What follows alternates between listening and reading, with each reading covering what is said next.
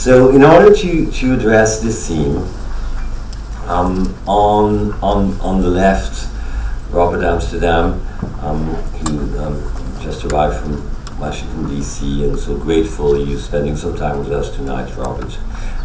Robert is an international lawyer, 35 years of experience working on high-profile cases in emerging markets. Robert's unique blend of political advocacy and international law has led to his retention by several world leaders, former prime ministers, former presidents, amongst other high-profile figures. But the law firm is also well known for its pro bono practice in human rights, including the defense of award-winning Democrat activists, and I'll let you give some names, Robert, later. The firm has also represented a lot of people suffering from intimidation, political threats, to the point that the firm and Robert have been awarded in 2013 the Global Pro Bono Dispute of the Year Award from American Lawyers. On the right side of the table, Heather Hayes, well known to iCAAD.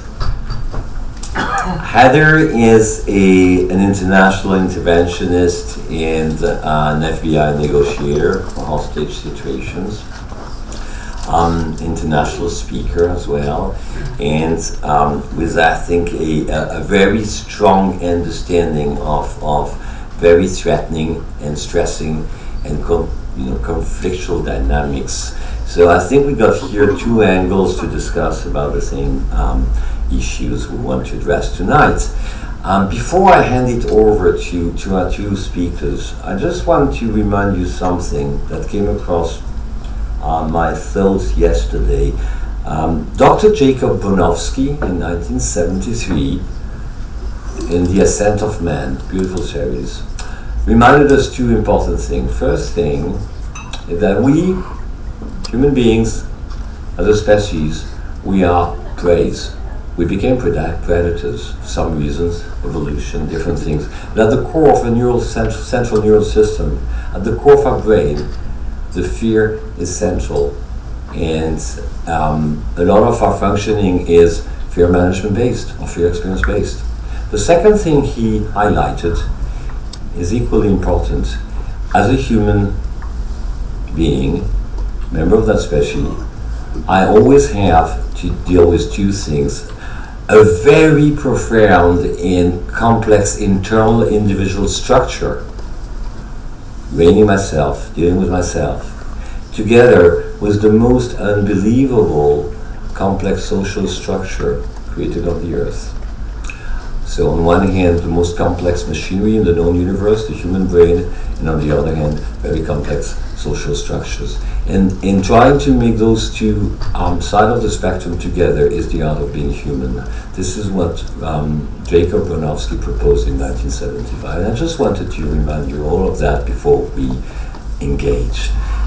With that, I think I'm going to hand it over to you, Heather. Robert, thank you so much.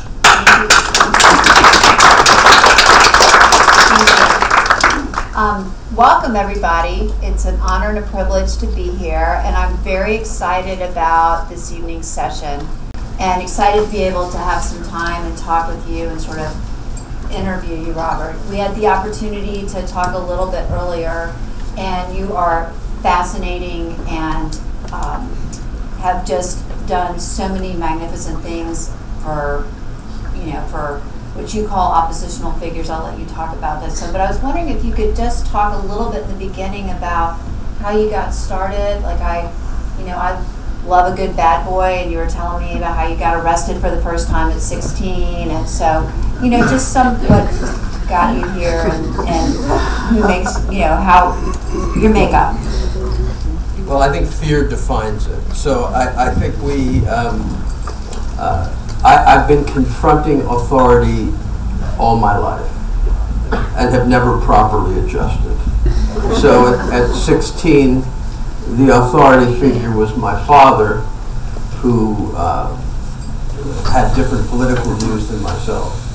And I looked at a map and I tried to figure out where I could go and what I could do absolutely upset him the most. I had already closed my school with a newspaper whose headline was 5 Ways to Fuck the Principal. And it was written by Abby Hoffman, who there are probably very few of you old enough to remember that name, but that was a striking name at the time. And I think ours was the only high school newspaper that sold out and made a profit. So in looking at the map, I realized that to really upset my father, I'd have to go to Africa, which is where I went. And I've thanked God ever since that I went to Africa, because I fell in love with the continent, with the people. I was in my first coup and managed to get out of the country in Ghana. I was bought my way onto a plane, and I am probably one of the first people to ever claim asylum in Nigeria. So I then hung out in Nigeria till there was another coup in Nigeria, and I woke up in the morning and 75 men were crucified on the beach in front of me. I then spoke to my dad for the first time in a long time and managed to arrange a flight out of there. And then the next year ended up in Russia under Brezhnev at the time. And I had always been interested in Russia and communism and managed to spend time. In fact, I opened up a city that had never had a single tourist before, a town called Kishinev, which had been a historical site of pogroms against Jews, and it was a fascinating time. And frankly, having dropped out of high school and then through my father's intervention, managing to get into university and then law school, I will tell you that those experiences, in a way, habituating myself to those different cultures, were completely essential in the career I chose, which was international law and, frankly, international advocacy. And I want to make something clear at the beginning, because people will say, well, you're this human rights lawyer. And I will tell you that nobody is a human rights lawyer with an American, British, or Canadian passport. I have been arrested in many countries, and I get out because of my passport. And my brothers and sisters who are left are murdered, beaten, tortured, and they don't have that passport. And they are the heroes, not those of us who stick our nose in those other cultures. I was privileged to represent the Red Shirt movement in Thailand, witnessed one of the massacres, managed to get out even though I was charged with various crimes. And I continue and have all my life seen what Western foreign policy looks like on the ground. And it's something that really disabuses you of absolutes, because you realize how those of us in the West have managed to screw up so many cultures. And when I speak in the United States, I often start off with a series of coups.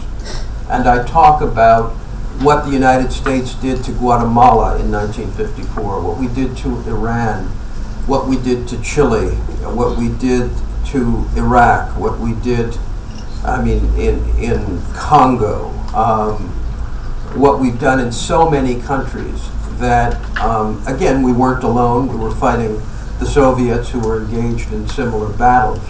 But we effected regime change in such a way that we've really completely served those who have been interested in the present, what I call deinstitutionalization. Because we are in a war. You are in many ways on the front line of this war. And it is a war for people's minds. And the internet has been weaponized. And we've seen it in 2016 with the aberration of someone like Donald Trump being elected. and I'm not going to bash him because everybody else is, but also Brexit and 100 other events in Europe where the Russians, in using this asymmetric warfare, have been extraordinarily effective. And one only has to realize that the Chinese are now developing what we would call social credit warfare against their own people, to recognize the weaponization of the internet that's going on. What does that mean, socialization? Say more about that. Essentially, for those of us who have been divorced, as I have many times, what happens is your credit rating goes down. Well, in China, if you get involved in political no-nos, your social credit rating goes down. China's involved in the massive re-education of the Uyghur population. They are moving strongly against Islam and the Uyghur for geopolitical reasons, because of the importance of Xinjiang. So what we need to understand is, and as I said, I did this Oxford University debate years ago where I argued and won the debate in saying that the internet was not good for democracy, that the internet unfortunately empowers many people with resources and money and disempowers many others. Although I will tell you, I'm privileged to act for Bobi Wine in Uganda, and I will tell you that in Bobby's case, what Museveni's government has had to do is impose a social tax on the internet to stop people from hearing his music and to stop people from hearing what he does and what he says. So, I mean, clearly the internet has the capacity to do both. Unfortunately, those with the greatest resources and Zuckerberg's private number are able to extract tremendous benefits, and we become the victims. I mean, you just start talking at home. We had this yesterday, last weekend in Portugal. One of the women I was with kept on talking about wanting a cork trinket, and this morning she woke up to 10 advertisements involving cork. She had done nothing more than talk about it, and somehow this started to show up on her phone. And for those of you who have, I think it's called Alexa or whatever, I mean, believe you me, to any of my clients who are engaged in conduct outside of the church, I tell them that that's a crazy machine to have, because it's picking up everything we're thinking or saying. And the internet has not arrived alone. The internet has arrived at a time of greatest inequality. We need to understand that our economy is not working for the many, it is working for the few. And I'm not endorsing Corbyn or Trump, or not the antithesis to Trump, when I say that it is the contemporaneity of both inequality and growing technological impacts that we really have to be cautious of in terms of this war that is going on and this deinstitutionalization that is occurring. Not only here, but Hungary, Poland, the United States, Brazil.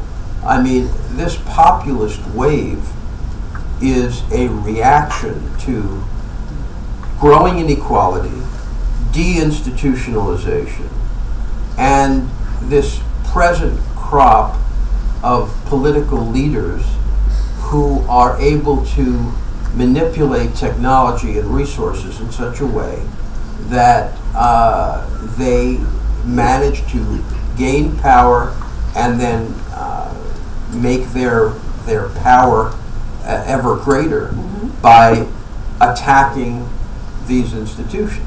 So what I hear you talking about, and the globalization, all of that, how it's played such a huge part. I gave a talk last year on human trafficking. And for those of you who attended, if you'll remember all the things that I spoke about that have made human trafficking more prevalent, the internet, globalization, the discrepancy in, how you have very, very poor and then very wealthy. So I was just struck, it struck me as you were talking about that too, just the parallel there, or not even the parallel, but what else coming out of it.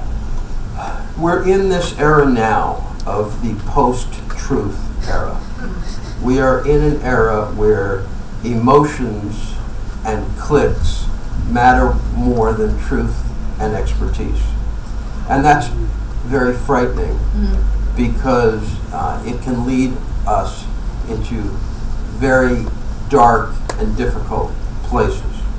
And yet, some of the things that are happening in front of us get no coverage. 10 years ago, I helped a woman establish a charity in London for excluded black students because the rate of exclusion of blacks was 96 times whites in the London school system. And an employee of mine was knifed horribly. Now that which was covered in The Guardian as a big deal 10 years ago is now a daily event here in London.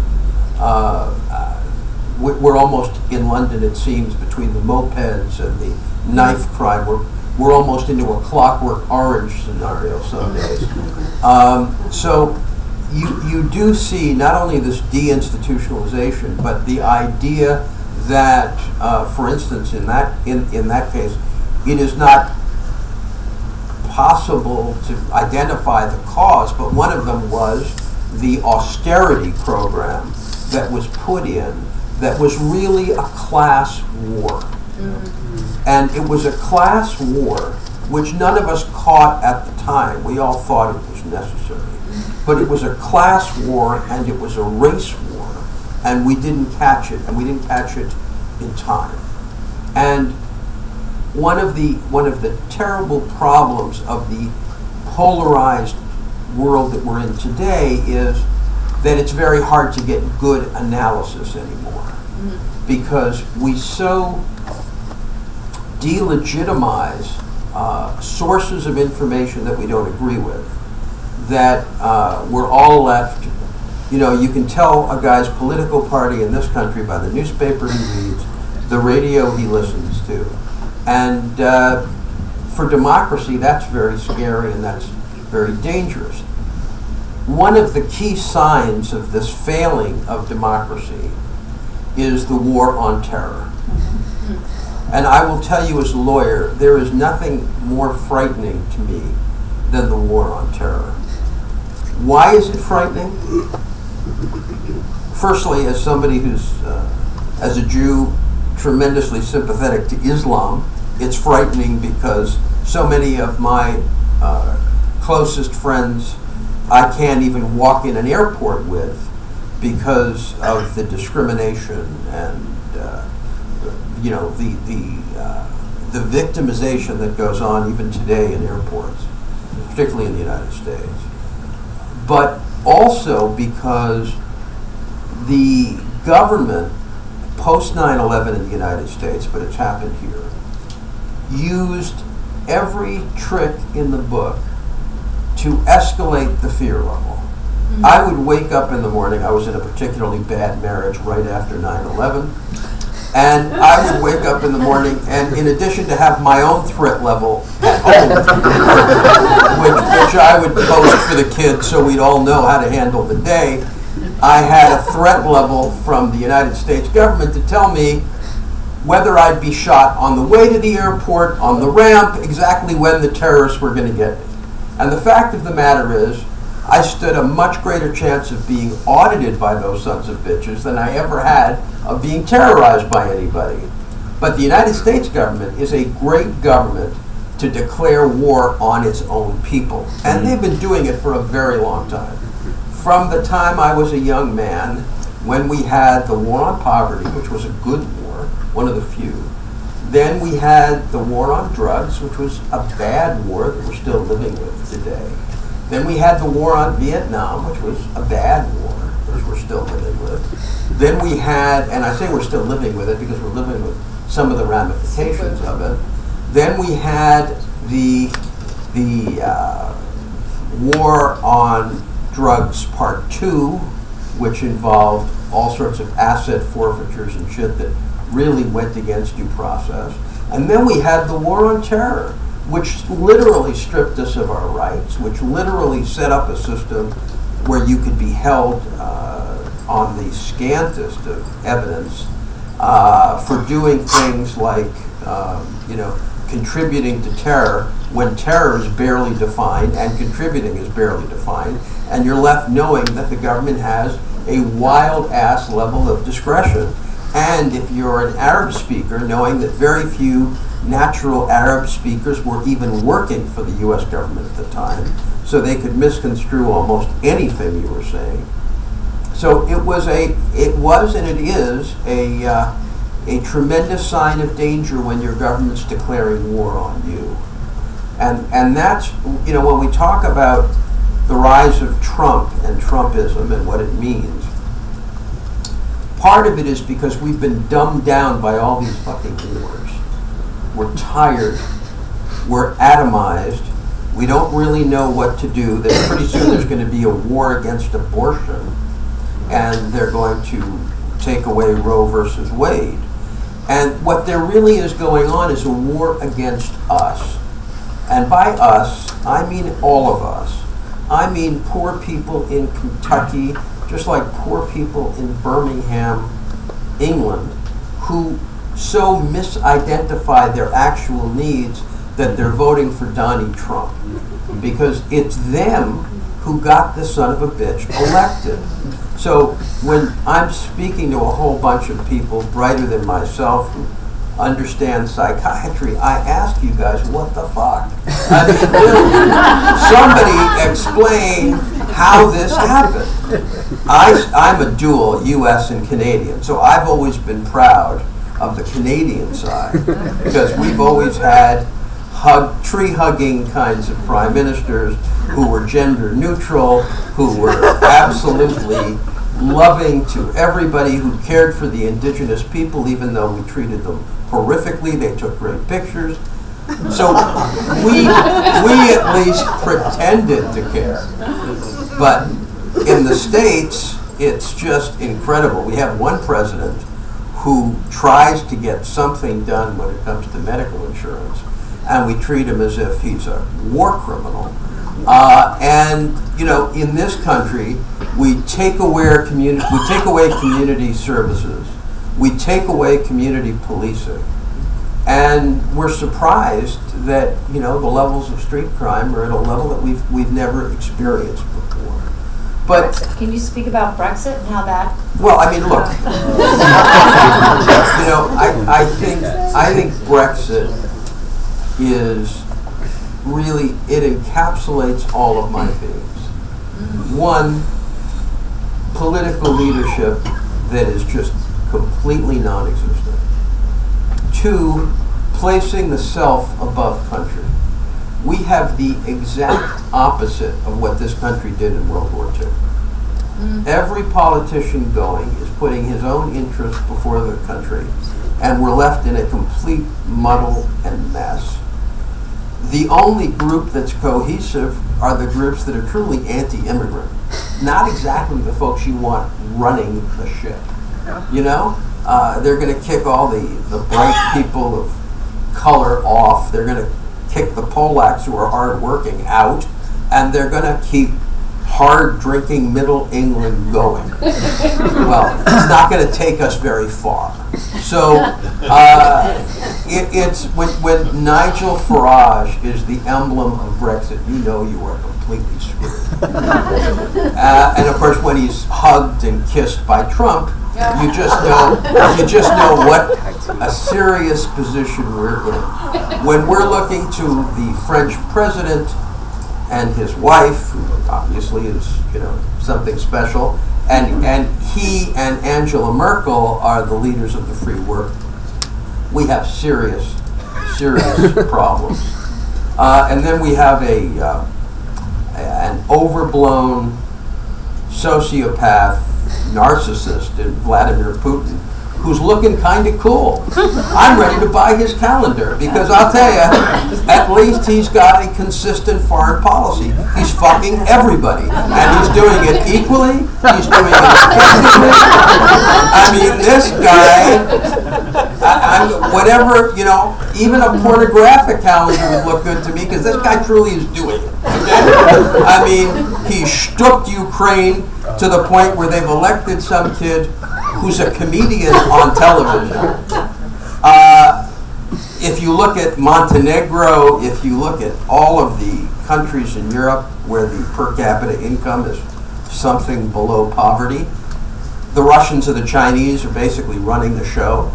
The Chinese have this new Belt and Road Initiative, which is absolutely amazing.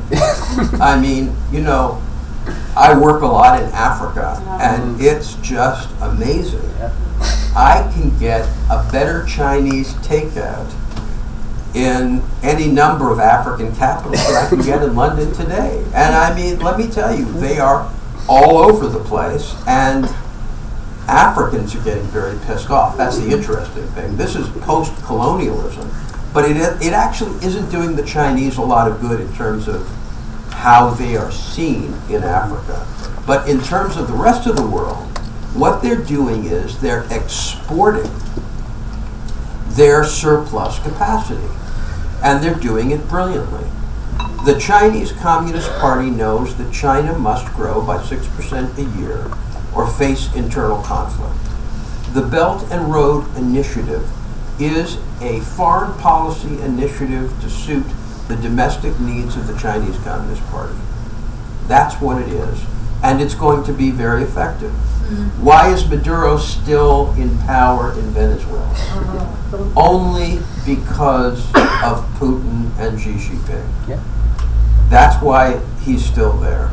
I know Venezuela very well. We represented one of the big political prisoners there, Lopez, who just has fled to the Spanish embassy, is a guy we worked with. We can talk about that more, like what it's like to come in and represent one of those oppositional figures and what they've been through. And we're talking about torture beyond belief. We're talking about persecution, and you know, what is that like? Well, what I can tell you from our experience is that people like Bobby Wine, or people like, you know, in some cases in Zambia we represented President Banda. President Banda was wrongfully accused of many crimes because President Sata, who had taken over from him, was insecure politically. And one of the things that I've learned in my lengthy period at the bar of now just about 40 years is there's nothing more dangerous than the war on, in this case, corruption. Because when African leaders go to war on corruption, you know sure as hell what that means. That means they're trying to go after the schmuck who's slightly more corrupt, they think, than they are, and may have more resources to steal the next election.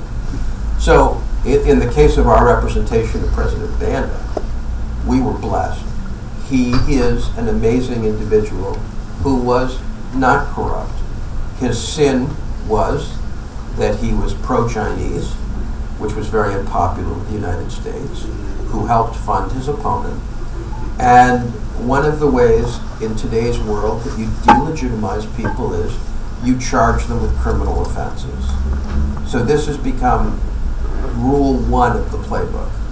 Charge them with political offenses. And I think from a psychological standpoint, what's always fascinating, whether it's Bobby Wine or Yukos or Thailand, we represent the Richards and Shinawatra, is that you're always trying to understand the code, because all these leaders speak in code, and they speak to their own followers in code, and you need to get that code, because if you don't get that code, you're in trouble, especially if you're, you know, in the case of Zambia, a white Jew trying to represent their esteemed president. you know, I certainly ran into a few roadblocks. But we ended up winning because you very often find that good, detailed legal work can win the day. And this is one of the things that I find very frustrating about Brother Avenatti, this American lawyer he was on every talk show every day. The only problem was he really wasn't a great lawyer. So while he was a great celebrity, he ended up losing all his cases, losing his credibility, and now he's facing I don't know how many fraud charges for various things. But the problem is, in the political cases we do, you have to take the legal system apart. So in the Yukos case, we represented Russia's leading civil society leader, who, thank God, was also their richest man, and we were fighting Mr. Putin, who wanted to steal the oil company, take the money, and really take power by knocking out those who could form an opposition, because politicians in today's market, they look at resources. So if you've got oil, you've got gas, you've got banking, then even if you're neutral, they will deem you to be a political opponent. And in Khodorkovsky's case, they charged him with tax evasion. And, you know, it was an incredible scene to witness, because when the Russians first started to go after Khodorkovsky, I had met him a few months before, and he seemed to be extraordinarily bright, equally arrogant, and completely convinced that he was invulnerable. Nobody could touch him. And of course, sadly, for those of you who don't know, he was arrested in Siberia and went through terrible traumas in jail, in pretrial detention, where they would pick him up in a truck, drive it around town till he soiled himself for hours and hours, then take him into court to sit in a cage, expecting he would break. But he never broke. And it was a privilege to represent him. And it's fascinating. I'm a student of Russia, so I was able to understand the Russia code, which was quite fascinating, because we had our own people, our own PR people in Russian, our own PR people in English, and they were completely separate. Because what you were saying in Russian was very different than what you were saying in English, and because I had been trained in Russia, I understood the Russian side of it fairly well. And I was unfortunately arrested in 2005 by Mr. Putin, and fortunately managed to talk my way on to deportation as opposed to a jail. But two of the people who worked with me had been, since that time, murdered. And I had dinner in Moscow with a friend of mine who was a journalist named Anna Politkovskaya. She was a very heroic journalist, and she brought a young lawyer that she wanted to have work with me. And within 1 year of that dinner, they had both been murdered in separate events. So when people talk to me about, you know, isn't Africa dangerous? I say to them, trust me, Russia competes with any country when it comes to the danger that opposition faces, as we've seen with the assassination of so many. So what I think in terms of sort of this post-truth Kellyanne Conway world in which we live. For those of you who are not aware of Kellyanne Conway, she is a key Trump advisor who's going through a marital dispute in front of 300 million Americans. Her husband is a vicious Trump antagonist, and the two of them are going at it in the press every day. and allegedly sleeping in the same bed, so God bless them. But in the Kellyanne Conway world that we live in, this post-truth world, she's the one who coined the term alternate facts. We lose a tremendous amount of the anchor that holds us together.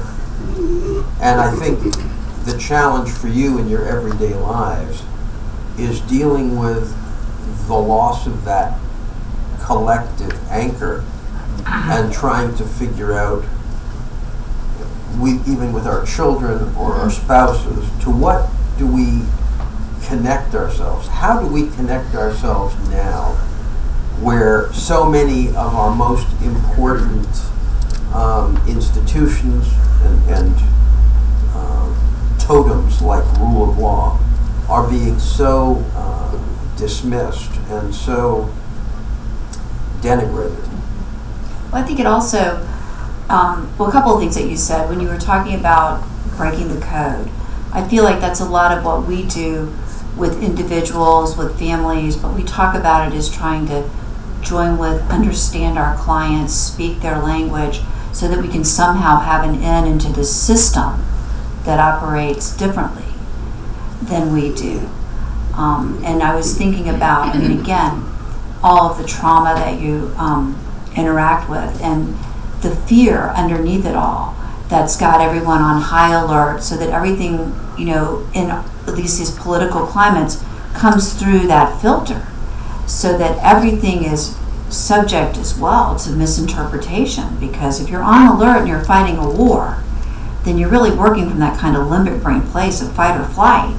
And if you and I are having a war or we're having an argument, then you could ask me a question like, would you like some more water? And I might say, what do you mean? I already have water, So everyone's sort of on high alert. And do you think that it's, can you speak more to that fear place underneath it all that's driving the political climate that we have today, and throwing all of us into almost that existential angst again? I see a rise in teen suicide in the States. I see a rise in addiction. We're having a war now with opiates.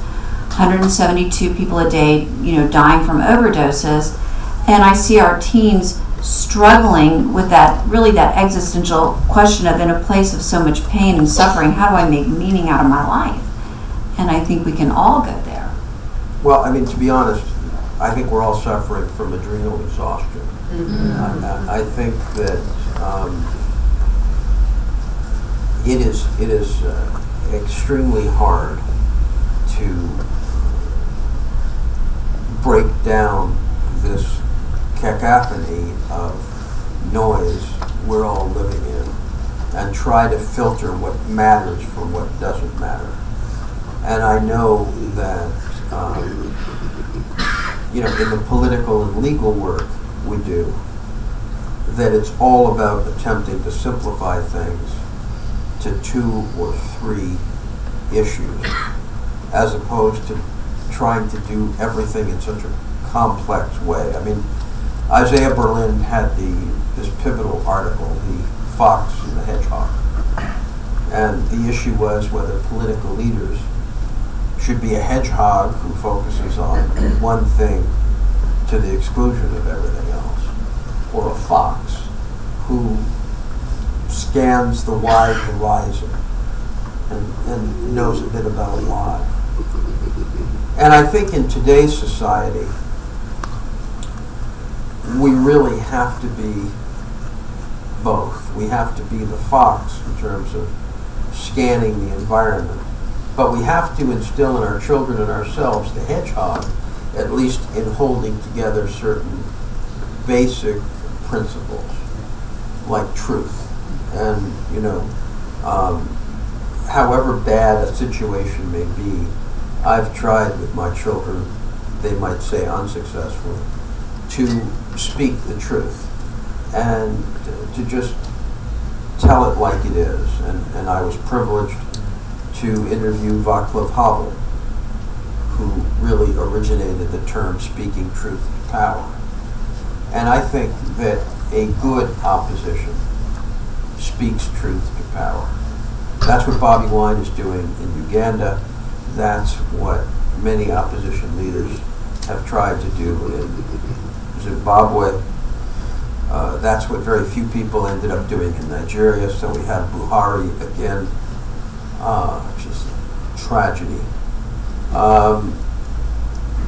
Speaking truth to power and trying to make truth as an organizing principle is one of the things you can do. When I see political debate now in the United States, and I see how the Democrat Party has completely screwed themselves in their obsession with Trump and have basically dropped what they stand for in terms of just trying to become oppositionists. And I remember Sam Ervin and Watergate and people who really understood what the Constitution meant. You know, it's more than a tragedy in that I think of what we're educating our children. We are educating our children to watch these sycophantic, celebrity-driven schmucks take control. And there just doesn't, you know, there really doesn't seem to be a real opposition to fight them. And I think that's the tragedy. We've lost role models, and we've lost leaders, and like, what are our ideologies? well, You know what? Right.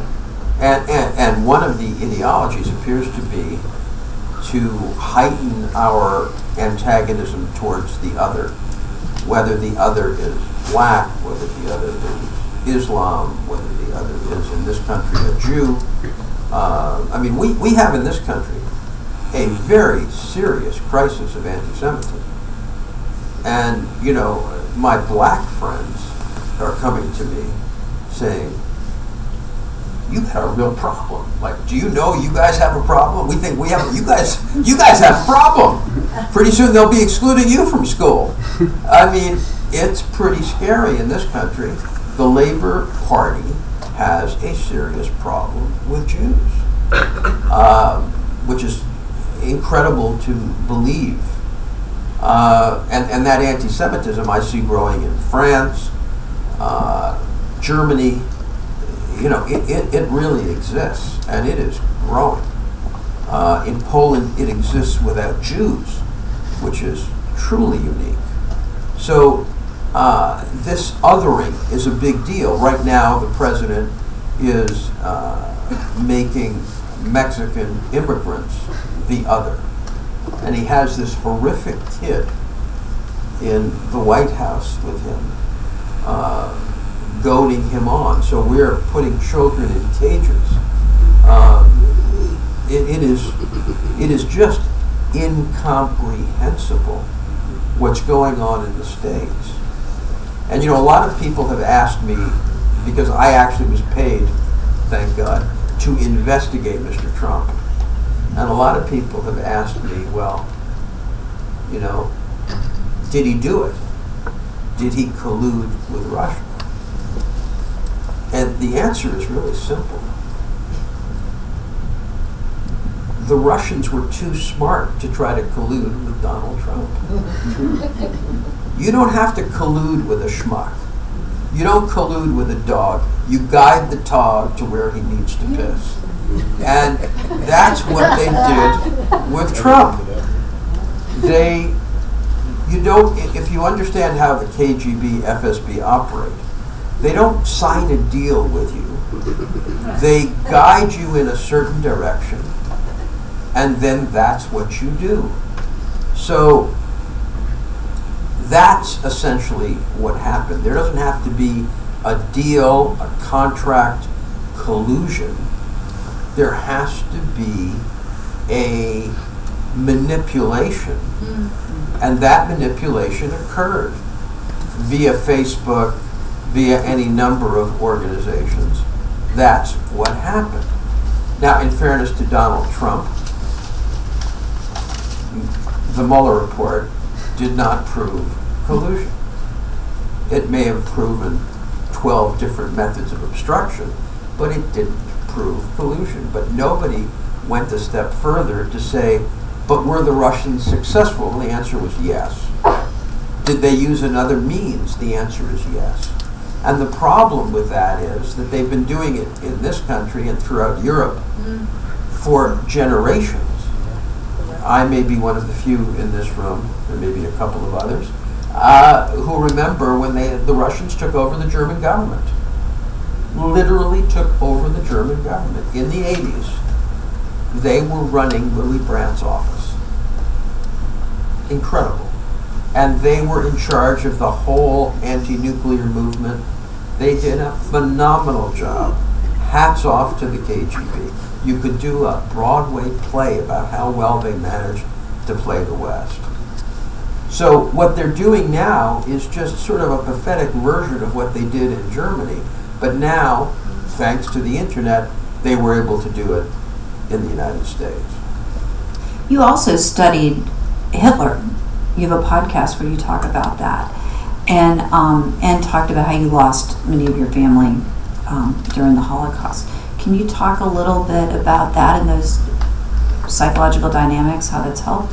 Well, I can't. I'm going to leave to everybody here to talk psychological dynamics. If I start to use that lingo at all, it will just be a great embarrassment. What I think one of the great lessons of, there are a few lessons from studying how Hitler took power. Number one is that Russia played a very big role. Russia helped finance Hitler. And that never really comes out anywhere. But the Russians played a very big role in bankrolling the Nazis. Number two, one of the things that's fascinating is how effective the Nazis were in terms of the German economy. And we often don't give enough credit where credit is due. They did a hell of a good job with the economy. You know, I think about where we are in the U.S. right now with unemployment. It scares the shit out of me when I look at those numbers and I realize that Mr. Trump every quarter is taking more and more credit for himself. But the bottom line was they took power from within through the declaration of an emergency. And that emergency power in Article 48 of the Weimar Constitution involved a constitutional coup. And that's one of the dramatically scary things about where we are living today in the U.S. and England. And in England, I mean, my God, what's going on in the cabinet right now, who the hell knows? You have no idea. I mean, allegedly it's May's diabetes that's causing all of this mushy-ass. I don't know. This was Williamson's counterattack, allegedly. I have no idea. But we're in a total meltdown here, which again seems to be almost without end and with no mechanism to find our way out. The Conservatives don't want an election because they know they'll lose. Corbyn doesn't necessarily want to give May a deal because he's afraid that'll keep her in power. So everybody, again, is putting their own self-interest before that of the nation. And it's really a tremendous problem. Well, what I hear you saying, too, is that with all that, you know, everything's running by fear, so fear-based, that everything gets distorted. Facts get distorted, people don't know what to believe, they don't know which direction to go in, and that's scary just looking at it in that way. Well, and I think that, you know, in our defense of political leaders in the last decade, what's kind of fear-based to all of this is the ability of states to use laws and garner support, whether you color it in anti-corruption or you color it in some other sort of bogus charge. There is a constant attempt to gain for the state legitimacy, and I call it a presumption of regularity. We look at Russia, and Russia charges people with corruption, and we think their prosecutors are like our prosecutors, but they're not. We think their jails are like our jails, but they're not. In this case, interestingly, their jails are better. In the United States and in England, we imprison people, and we know they're going to get raped, we know they're going to get brutalized, and we treat it as like part of the punishment.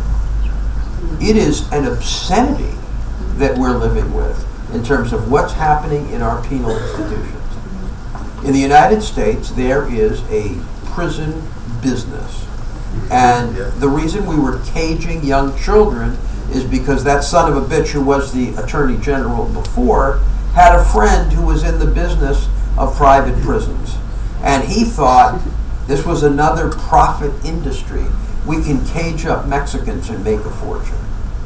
So it is truly shocking how we allow prisons in this country and in the United States to engage in that kind of brutal, laissez-faire, let shit happen to people because they don't deserve to live. Well, we've been imprisoning our addicts for, decades over in the United States. I mean, by the, groves. And if we imprison someone with any other disease for having that disease and the symptoms of it, it'd be an absolute outrage. But now there's even a show, I can't remember, I saw it on Netflix, that goes, and it's a British guy who does it, it's about the world's worst prisons. So they go through and they have a Russian prison, and they have a Colombian prison, and then they actually have a Norwegian prison that actually looks quite lovely. They have a coffee machine and espresso. Yeah. So I think that I've seen a lot of prisons. I would say that American prisons are more towards the bottom, as are British prisons, than the top.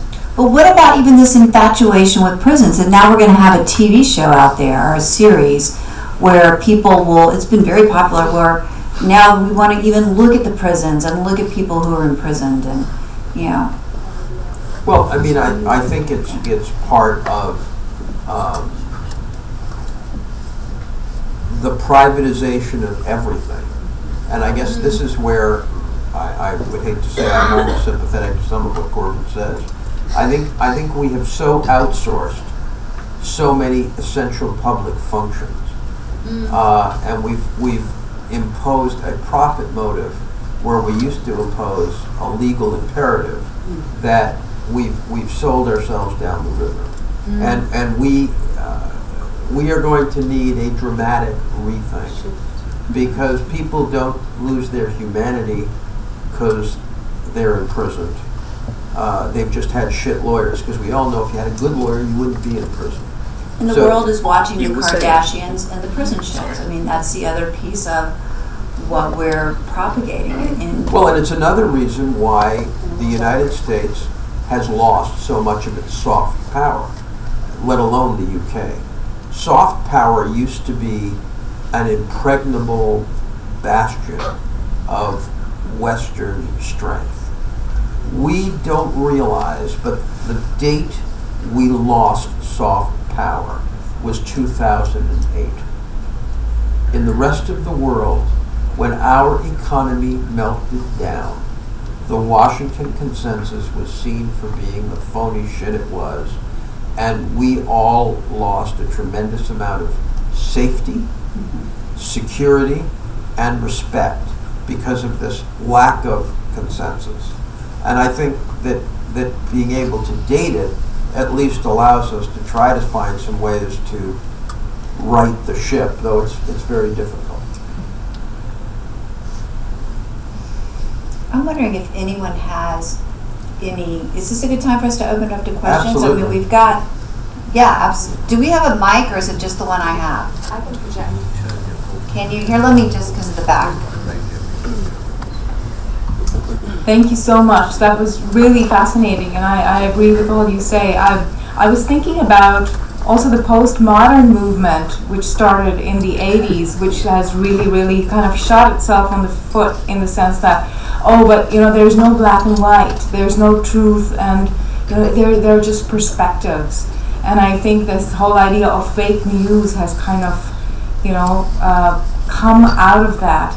But my question to you is, what about people like Julian Assange, like WikiLeaks and all, like, where is he on the political food chain now? Well, I'm involved in a case right now where an extortionist is pretending to be a whistleblower. And that's something that I think the world is turning on the Assangers to some extent. Whistleblowing, when you are an employee of a company and you come across a problem, whistleblowing can be a salutary thing to do. What's happened, Assange and post-Assange, is that people are stealing documents, invading privacy, and think it's okay if they can parlay it into headlines.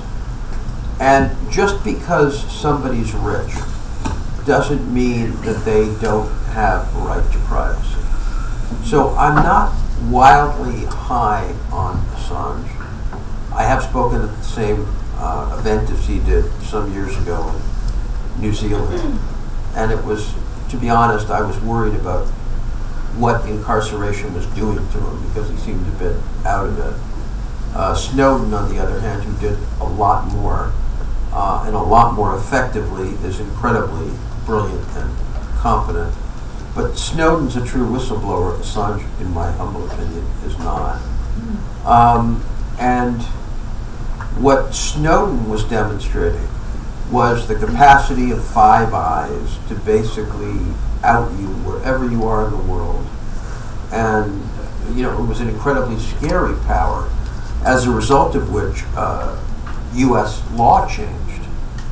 Whereas Assange became, as you know, a tool of the Russians and was a big part of some of the disruption that happened in 2016.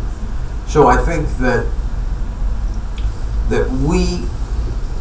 we do subtly support this class war, which I'm against. In fact, I'm very proud to say that we fight for rich people as hard as we fight for poor people.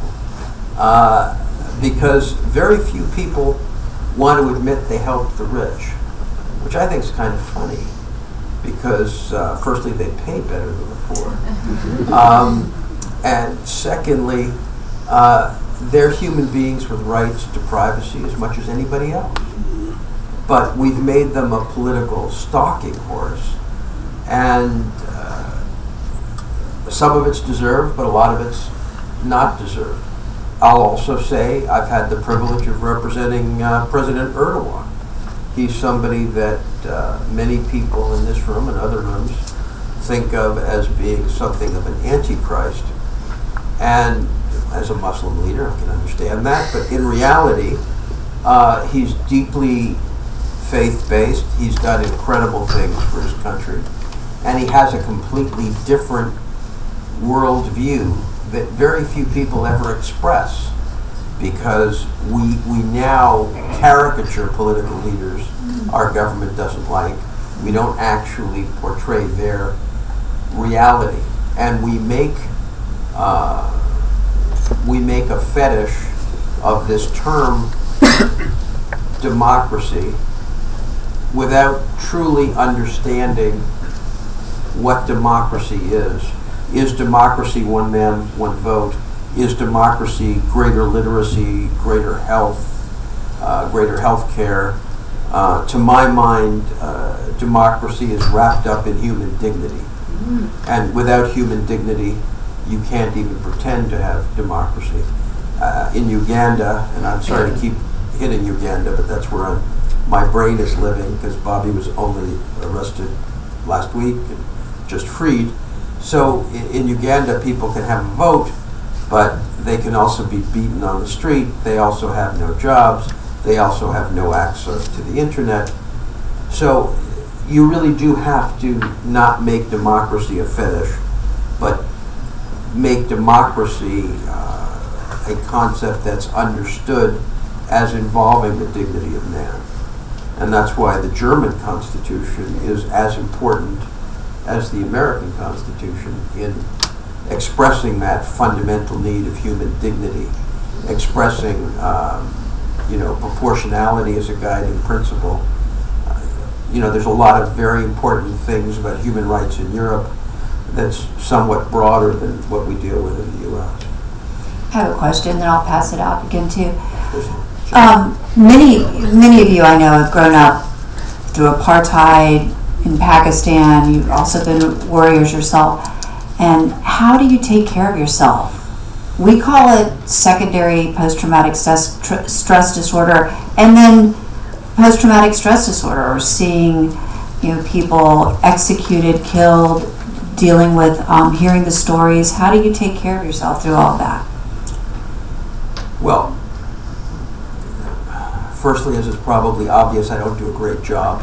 Secondly, I think that I've always found the combat in marriage worse than the combat outside. And I think that as somebody who both suffers and enjoys ADD, I have a very high tolerance for risk. And I feel I've been privileged to work in the countries and the people I've worked with, and don't spend a lot of time. I always have young lawyers who say to me, don't you get scared going to X or going to Y or going to Z? And I tell them, look, or journalists asking that question, I say, if you have to even think about it, don't do it. That doesn't mean we don't have security, which we have, and we don't take foolish risks. But at the same time, I have a U.S. and Canadian passport, which makes me a lot safer than my colleagues. And now I'm banned before I even enter the country. Museveni banned me in Uganda before I got to Uganda. SATA banned me in Zambia before I got to Zambia. So I'm like the home run hitter who's batting fourth in the lineup, and then the pitcher pitches out to them so you don't get a chance to bat. So the last few countries I've been retained in, they don't even let me in. So I think it's a matter of not, when your client, as in Uganda, was being tortured, you're really not worried about yourself, you're worried about your client. And as you get older, and I think that's what's kind of interesting as I hit 60 and beyond, you start to worry a lot less about shit.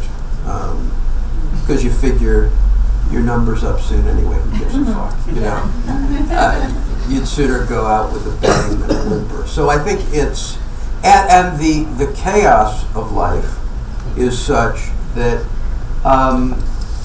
risk in a weird way is kind of enjoyable, because you get off on it in a way that drugs no longer work. So I think I think it's important not to self-obsess and not to not to do the Avenatti thing where you try to become the story. Fortunately, I represent highly charismatic people. When you're with Bobby Wine, you don't really become the story. So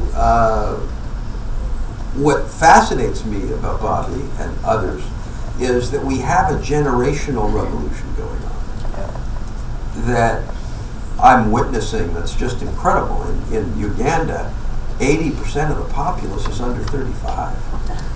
Bobby's an old guy. And that youth movement is going to change Africa, Northern Africa, it's changing Algeria, and it's going to change the world. And I think that's a movement that the Chinese and the Russians will be completely out of touch with. And that's an area where our Western soft power might reassert itself, because on the streets, people are excited by the dynamism of the intellectual forces that are at loose in the West. And that's why the fight over artificial intelligence, and it's not just a chance that Xi Jinping is saying China must control artificial intelligence. I mean, we are going to be blending mind and machine in the next 20 years. We are going to be in a whole new technology. Super minds are going to be coming into existence. And those super minds, perhaps even greater than some of those in this room, are going to be incredibly powerful engines. And the question is, will those engines work for humanity or against? And that's something that some of you in this room will live to witness. And that's going to be fascinating. I'm going to let you talk. Okay. I saw a hand over there, so. Could I just ask you, please, what is your prognosis for Europe, and what would you say to the mandarins in Brussels? Look, you know, to be honest with you, I find Europe fucking boring. I mean, I am like, I don't keep up with Brussels, and I'm very alive to what's happening in the individual states. I have clients who are victims of political cases. I did a Holocaust case in Austria that sickened me, where I represented a Jewish guy who had been arrested because he was a Jew, and this is just a few years ago, and because he had written a book outing the Catholic Church in Austria. He was claustrophobic. They put him in a small cell. They tortured him. And this is going on in the EU today. While his Muslim prisoners were allowed halal food, they didn't give him kosher food. It was the Muslim prisoners that gave him their food that he could eat. It was horrific what went on in Austria. So there's in the Czech Republic right now, I have a client, a billionaire client, who is facing political charges potentially on completely jacked up cases. In Poland, we're seeing really destruction of the independent judiciary. So I'm monitoring these legal issues more than I'm monitoring various directives, though I will say that this attack on money laundering that's been going on, where we're defending a number of completely innocent businessmen who have been caught up in bullshit money laundering charges that come about because of press reports, unsubstantiated press reports. In Europe today, you can have your bank account frozen if somebody writes a nasty article about you. No judge, no jury, no hearing, a lousy newspaper article, and your assets are frozen. That's pretty goddamn scary. And that's going on all the time. Thank you very much. My name is Ali Sentamu. Incidentally, I'm from Uganda. Really? And I run a charity specializing in treating, prevention, and rehabilitation of people suffering from drugs and alcohol. Mr. Amsterdam, you've done a great job in Uganda with Bobby Wine, and we are hopeful that maybe he will be our next leader. However, Bobby Wine was an addict before, or a user, like any other person. We've had Barack Obama in his youthful stage, he used. But we have information coming from the corridors of the government that he may be banned because of his previous using of alcohol, of drugs. Is there any law that can prevent that on an international level? Well, look, the government just charged him with fomenting a disturbance in respect to his activity in 2018 involving the internet attacks. They will invent whatever to try to stop him. We are engaged in a whole process now of trying to make a free and fair election conditional, a condition of foreign aid to Uganda.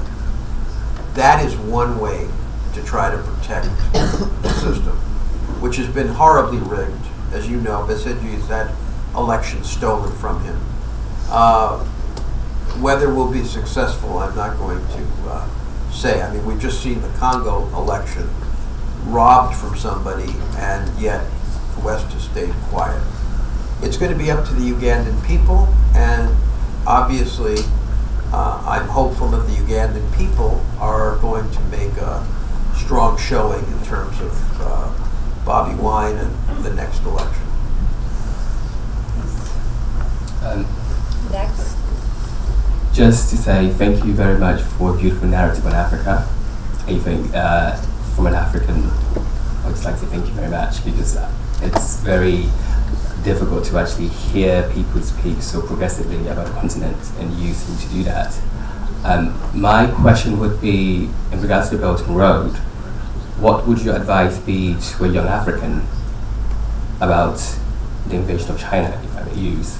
And also, what would your advice be to an African leader right now about the Belt and Road? Look, China's investment in Africa in most states, the loans and whatnot, are about 15%. I would say take the money and run.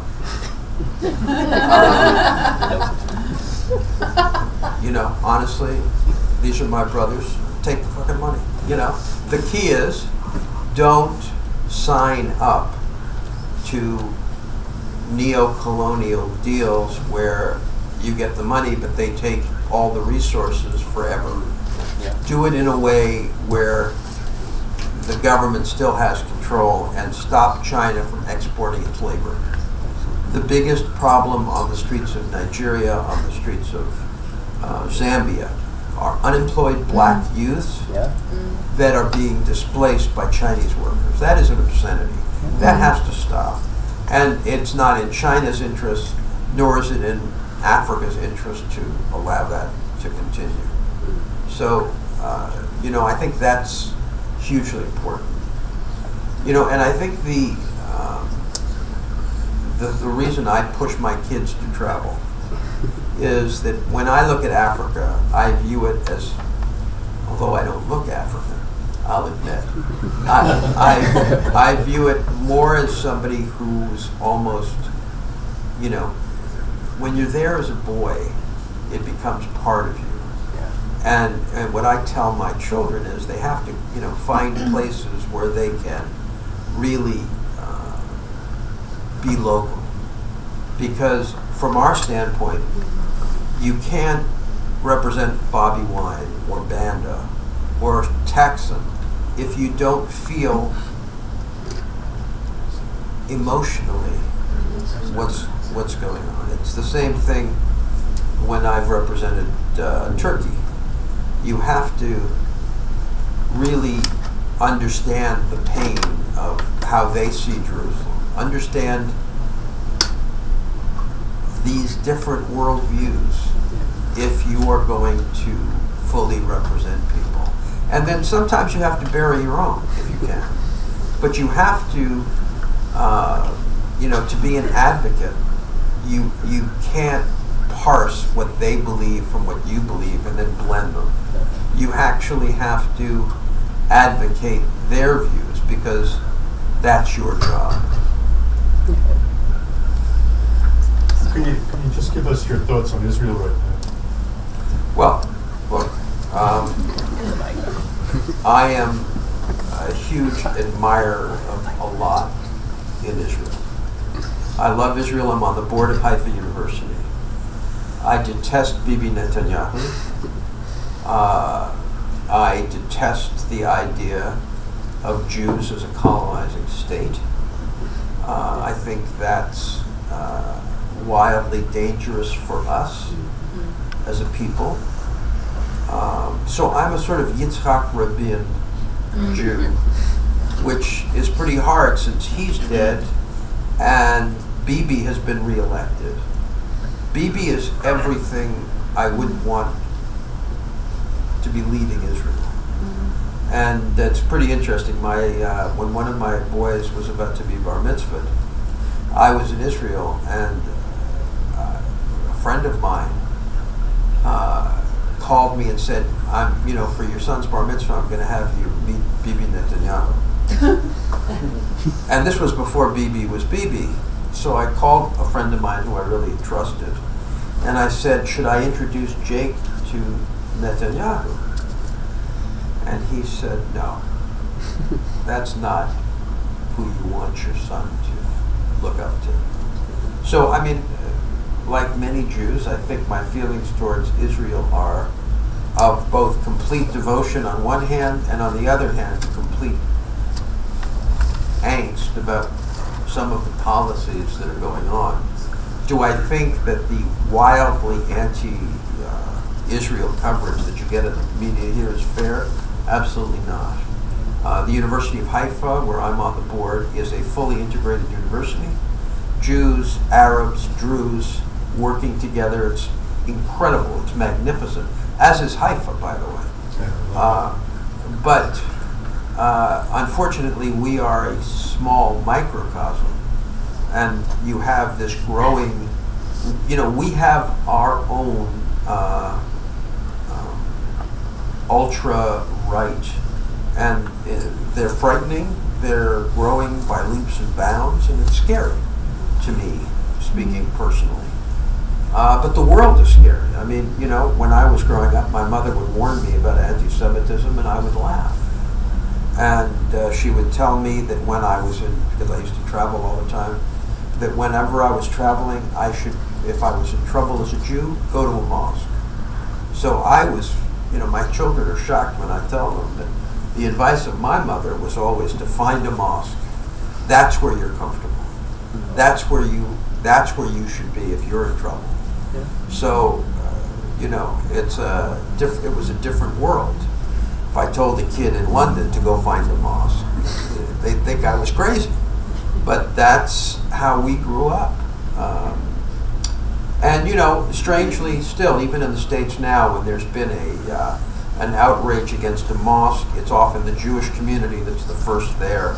And when there was this outrage of the synagogue murders, it was the Muslim community that raised all the money to help the synagogue. So there's a deep bond there. Just when you have Netanyahu, we see what just happened in Gaza.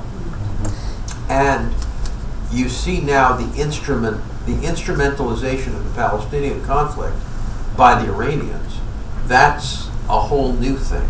And that's tremendously, tremendously dangerous, because we have Yemen, which is a human rights horror, which is now a proxy war between Saudi Arabia and Iran, and that can spread, and that can, that can be a tinderbox. So we have time for one more question. Okay, perfect. Over here, Mr. Answer. Thank you so much for everything which you spoke on. I've been making loads of notes, I've recorded it. I really appreciated what you were saying earlier about how difficult it is to get a good analysis, and I think sometimes just the over-influx of information, I'm not sure if that's the right use of words, a lot of information basically makes things quite confusing. My question is, my thoughts are that in the UK at the moment, so coming from my position, I'm dedicated, sort of progressive, mental health worker, anti-racist campaigner, all that kind of stuff. But I also found myself in the Labour Party in 2015. And having seen what the party's gone through over the last few years, it's very easy to be disillusioned. It's very easy to be disillusioned with the entire political process in this political makeup in this country. But I feel there's a lot of policies, foreign policies, international policies, which Corbyn has spoken for, which you've mentioned, I guess my question is really like with the sort of current anti-Semitism crisis. I feel like as a Labour Party member, I've seen a lot that's come through. I've been involved in workshops, I've educated myself. A lot of other people in the party have done similar sort of work. I was just wondering what I feel like I might still not be seeing something. For you to have said that it's kind of on a similar level to some of the other crises which you've spoken about. You're saying that you have a real problem, or Jews in this country have a real existential problem. And I was just wondering what you've seen that has made you come to that conclusion. The Labour Party is owned by Labour thugs in a bunch of unions. And those Labour thugs have equated Israel and Jews and capital in a way that I haven't seen since the 30s. I mean, I didn't see it in the 30s. I'm old, but not that old. But that equation is very dangerous. Corbyn dedicated a book that was written in the late 19th century recently that was full of anti-Semitic tropes. You have a leader who is actively anti-Semitic. And while Corbyn is the leader of the Labour Party, I have zero trust in Labour. Because if they can tolerate, and believe me, if he was saying it about blacks or people who follow Islam, my feelings would be the same. I would not be able to support somebody who said that. And what scares me about this country is it's fucking politically correct to be anti-Semitic. And I don't accept that. I mean, that's crazy shit. And that is passable in the Labour Party in this country. And this Chakrabarti lady, this human rights person, who wrote that fucked up report about anti-Semitism, she should be stripped of her designation. Clearly, she went to the Lords based on an ugly deal. That's certainly how it appears. I don't know if it's true. But it looks like it was sort of a wink-wink deal to deal with anti-Semitism. And that's shameful for anybody who wants to wear a sort of human rights badge. So while Corbyn's leader, I just have no time for Labour.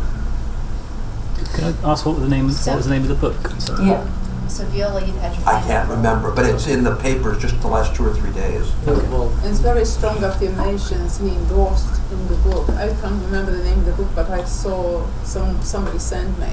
It's very quite strong affirmations about the Jews in world capital, owning all the banks and owning all the media, and is endorsed by Corbyn.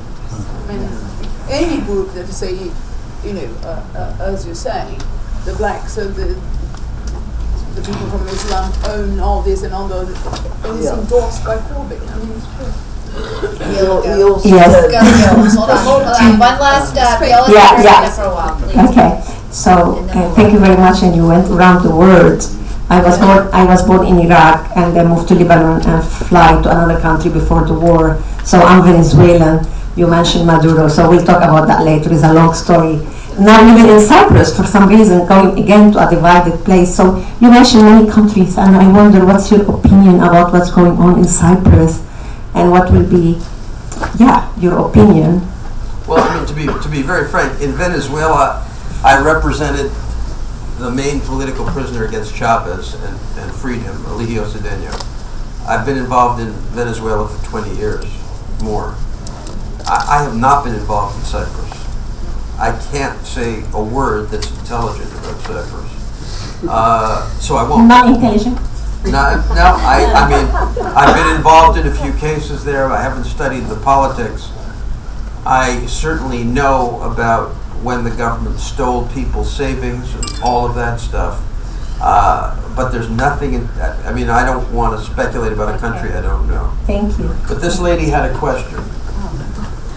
It was a while back I wanted to ask you, and you briefly touched on Yemen. I was going to ask you about the Middle East because it was the one area you hadn't mentioned, and especially what Saudi Arabia and the UAE and the blockade of Qatar, and I was going to ask about it. So it's a very dangerous game, and I just wondered what you felt the implications of it, not only for the Middle East, but for the rest of the world. Well, look, firstly, we need to understand something. That Trump made a deal in Saudi Arabia. He basically gave the Saudis carte blanche for $100 billion investment and military purchase. And then the Saudis immediately declared fucking war on Qatar. And Trump never realized that the largest military base is actually in Qatar. So that was a deeply problematic delegation. In law, we have this issue of improper delegation. And in fact, what we've seen in the Middle East is a completely improper delegation of power to the Saudis, which they've managed to withstand. Khashoggi's murder, they've managed to withstand a tremendous amount. The imprisonment of a lot of their elite, the theft of their economic resources, which have gone on without any comment from the West, barely. The Saudis have a very dangerous hold on American foreign policy. You hear about the Jewish lobby all the time. I will tell you, the Jewish lobby wishes it had the power of the Saudis. The Saudis have the real power, hidden by the Jewish lobby. The Saudis have the ear and the pocket of Trump. Mr. Kushner has made deal after deal with MBS, and it will take years before we understand the private interests of Jared Kushner, his anger at the Qataris, and what that meant in terms of the Middle East as we see it. One of the things about the Trump administration has been this massive delegation of massive responsibility to incompetent people. Kushner may be a bright boy, I don't know, but nobody can be bright enough to take all of the fields that he's been asked to investigate, including, just by the way, peace in the Mideast. So I think we will, for a long time, harvest these seeds of incompetence. The United States has had a tremendous problem of competence in its foreign policy. It is exacerbated 100-fold by the present administration. Although the present administration has some great opportunities, they could actually remove Maduro. Why they would hesitate when that would give them Florida and a whole bunch of states, I don't know. They could actually reach some sort of economic deal with North Korea, put a bunch of Trump golf courses there, which is really what Kim Jong-un wants. The West probably has no greater admirer than Kim, and all he wants is a picture of him and Don on some 18-hole golf course. He'd be happy. But it is this reduction of competence that we've seen in the world that is one of the dramatic highlights of this century that we'll all have to live with as the Chinese move into artificial intelligence and everything else and start landing men and machines on the moon and Mars. So anyway, thank you. It's been interesting.